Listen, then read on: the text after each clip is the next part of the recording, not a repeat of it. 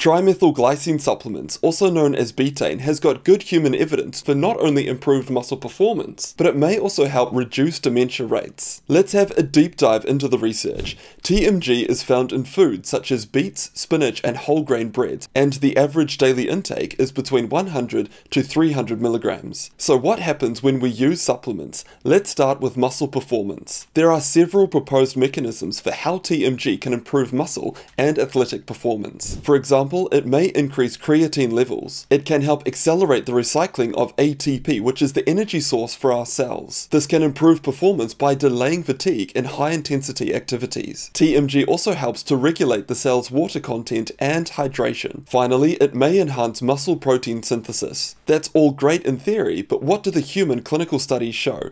Well, in 2017, a systematic review was done that identified 7 excellent quality trials. However, only 2 out of the 7 trials reported increases in strength or power after using TMG supplements. The remaining 5 trials showed no benefit, so here's the crucial point. When the studies combined TMG supplements with high-intensity exercise, that's when we could see the benefits. So it's likely that TMG works best in this type of training environment that poses high metabolic demands. Just taking TMG and then sitting on the sofa is not going to generate results. We need to combine it with exercise, specifically resistance and power training. For example, in a 2021 randomized double-blind placebo-controlled study of professional soccer players during a season, the trial found that TMG supplements improved 1 rep max, VO2 max, and sprinting performance. Compare that to trials that just rely on TMG supplements alone without any exercise, and we see no benefits. But it's not just for muscle performance reasons for why I take TMG. A 2020 systematic review concluded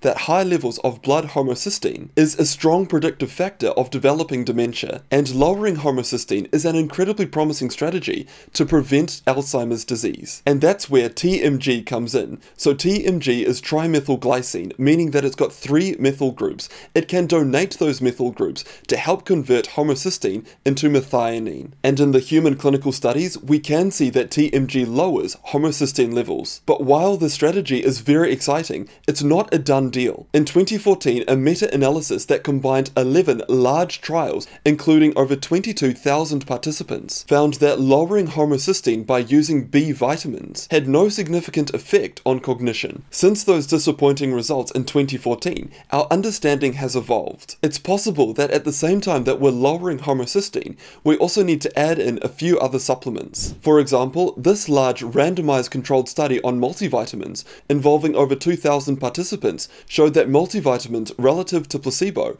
resulted in a statistically significant benefit on global cognition. So alongside TMG supplements, we absolutely need to make sure that we're having a great diet that meets the recommended daily intakes for all of our vitamins and minerals. We may also see an even greater effect if we add in omega-3 supplements. Regarding the dose for TMG, most exercise performance studies used a dose between 2 and 5 grams a day. Personally, I use a lower dose of 1 gram a day, and this is because even though we've got encouraging safety data showing no side effects after several weeks of supplementation, we don't have published research on the long-term effects. In summary, there's good evidence that TMG supplements improve muscle performance when combined with exercise, and through its homocysteine lowering effects, TMG may help to reduce dementia rates. Finally, the initial safety data is very reassuring, and if you do want to check out another supplement that I personally take, make sure to check out this next video here on vitamin K2.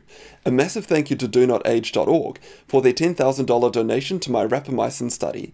They are a health research organization, and to benefit from their ingredients as well as a 10% discount code, check out the pinned comment.